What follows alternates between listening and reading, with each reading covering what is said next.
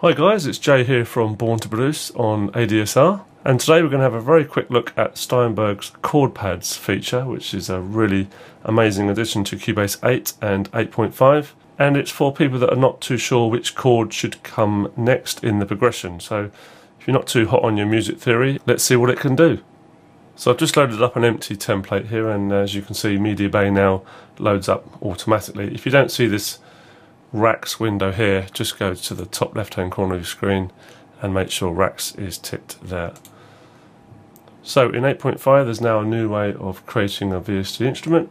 Just make sure Media Bay is highlighted and Instruments, and we're going to use Pad Shop Factory, and I'm just going to type in strings, and let's just go with Big Warm Strings. Just double click that and that will automatically create me an instrument track with that preset already loaded, so it's quite a good little time saver there.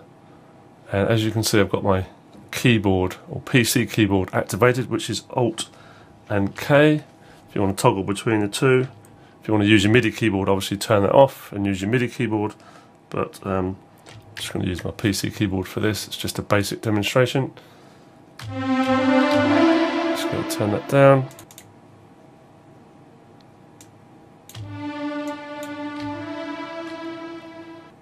Okay, so we've got a basic pad sound. Let's have a look at chord pad. There's a few ways to turn this on. You can now come down in 8.5 to the bottom of the screen and click that button there, and it comes up, which is quite handy.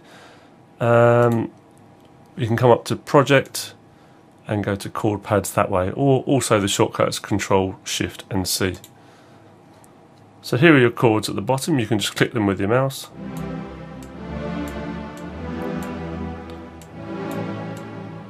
And you've already got some lovely sounding chords there which are already programmed in for you. Obviously when you click each pad up on the piano roll, you can see which notes are actually in that chord.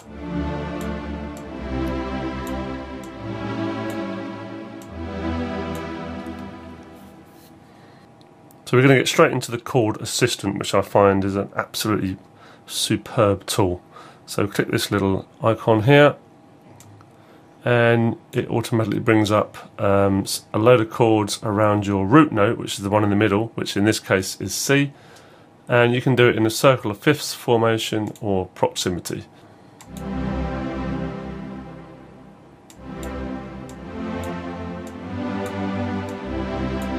As you can see.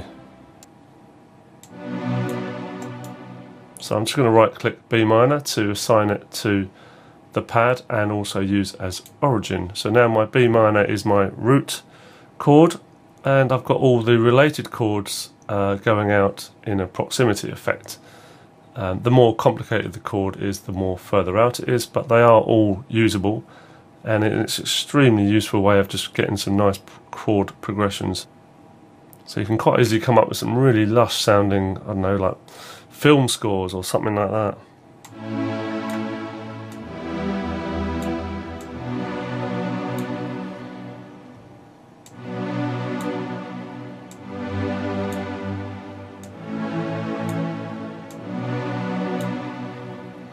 So you can either record these in with your MIDI keyboard, or you can just simply copy the chord structure onto your instrument track, and there we have B minor.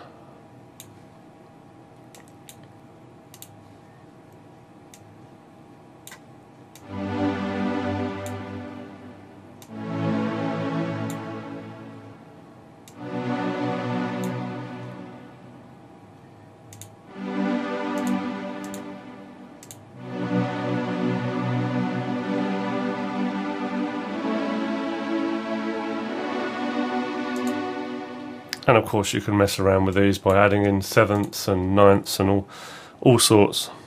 So that's it for the basic overview. There's a lot more you can do with chord pad than just that, but this is just a whistle-stop tour of this fantastic function from Steinberg's Cubase 8 and 8.5. Don't forget to check out the videos on Born to Produce at ADSR, where we cover things in a lot more detail. You'll also find start to finish tutorials like making a complete track from start to finish. So thanks for watching, guys. I'm Jay from Born to Produce, and I'll see you on the next one. Cheers then, ta-da.